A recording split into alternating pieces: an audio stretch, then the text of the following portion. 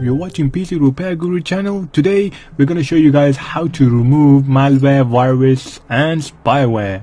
Yep, those three nasty buggers.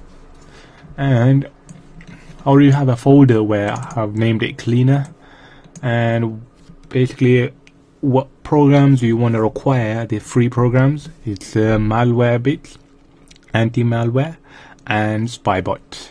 These are the two programs, and your firewall, your personal firewall, depending on which one you have. So keep that in mind. So we're gonna start off with malware, and I'm gonna show you guys a process you need to take to actually remove all viruses, spyware and malware. Okay, so these are the steps you're taking, basic steps. Okay, so as you can see here, first thing you want to do is update your virus database, your malware database, which once it's updated, okay, once that is updated, you go on scan, you click on scan, custom. You don't want to stick with this one, you want to go with this one, do a custom and do a full scan, and scan for rootkits as well. So as you can see here, it tells you to treat the detection as malware, and you can just click on that. Same with that one. Okay, and depending on which other drives you want to scan, that's all up to you, and you can scan the whole drive. That's if you have the virus and you think there's a virus and it's slowing your PC down, so it's a good way to do it. Okay, and that's one of them. And spybot, so I'm gonna show you guys, run spybot for you guys, and you can check the process I'm taking to actually remove malware, spyware and viruses. So again, you're going to be doing the same thing. Update, you click on update. Keep in mind, depending on if you have disabled your service at the background, you might want to enable it again. So you just say yes, and that's done.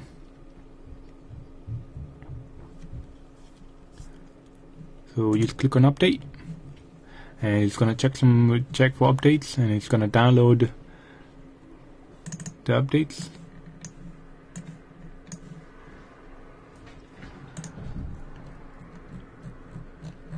Okay, back to square one.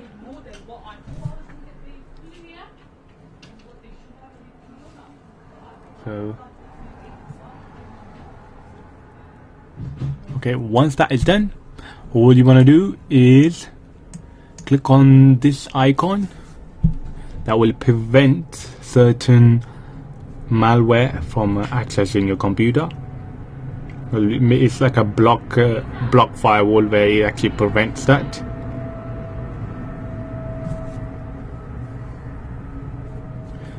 So it removes all the trojans, all the anti-spyware,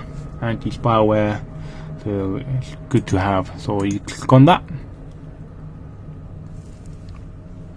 and you check your system. Keep in mind, since I have my Firefox open, you might want to consider closing it.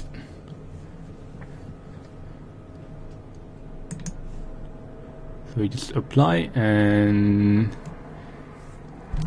that's about it. And before you do that, and you're going to do a system scan as well. Forgot to mention that, the important part. So basically, all you do is scan. Since I've installed Windows 10 just recently, so I'm not gonna bother scanning. So I would recommend scanning every month, which will be free from viruses, spyware, malware. And those two programs are done. Now I'm gonna tell you guys the firewall. Depending on what firewall you got, I have a smart securities, which I cannot personally prefer. So as you can see here, all you need to do with this one, you go computer scan and you go custom scan, and you just click on the one that you want and just scan administrator. keep in mind you don't need to scan as administrator, but you know, we don't need to scan as administrator. But if ESET was trying to remove viruses, you might want to consider, you know, clicking on this one. Okay, and there you have it. Again, same with ESET, you might want to consider updating the virus database before you scan. And there you have it. This will eventually protect your system from spyware, malware and viruses. Comment below. Thank you for watching and let us know how it goes. And if you have any problems with Windows 10, if you're trying to get rid of viruses or spyware or malware, do leave a comment below with all the operating system there are, like Windows 7, Windows 8, 8.1 and so on and so forth.